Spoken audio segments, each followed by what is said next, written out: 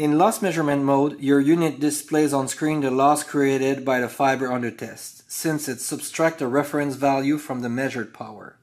You can set a different reference value for each wavelength. The reference values are kept in memory until you select new ones.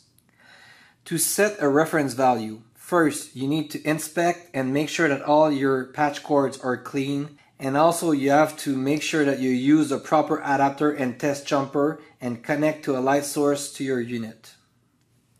Now, in order to do a reference, as you can see, the power is now shown in dBm, which is the absolute power value.